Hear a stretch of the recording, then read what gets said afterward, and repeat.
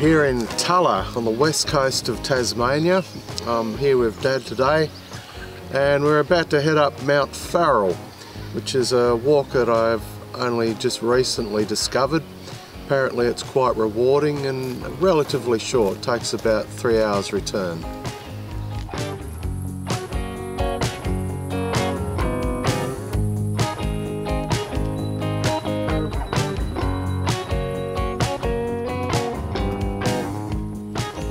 Been walking now for about 15 minutes, fairly steep, just through the tea tree scrub.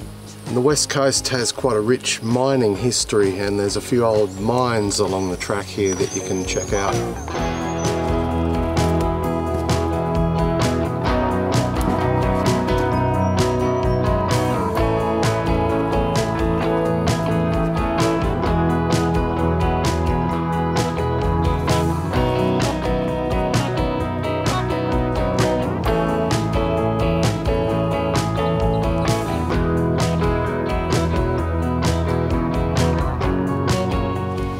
After about half an hour to an hour of fairly steady uphill, we've now broken out into this button grass plain. This is really nice, very nice. So you do have to pick your days coming to the west coast because it rains probably 300 days of the year, but we've got a real cracker today. Got to watch the sun, of course, which is why I've got this very fashionable hat.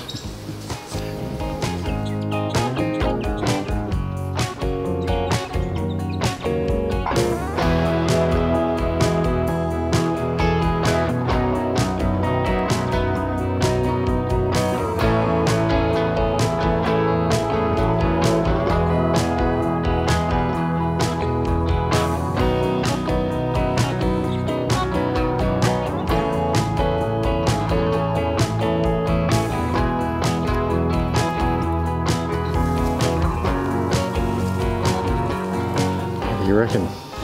Well, I'm glad that they've opened this up as a recommended place to walk because it's lovely.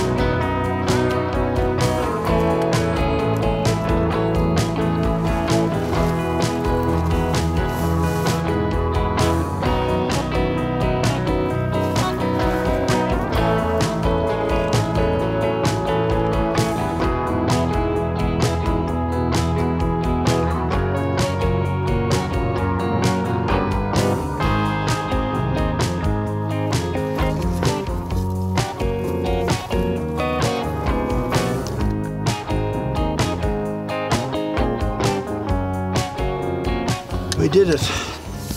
They said it couldn't be done, and we done it.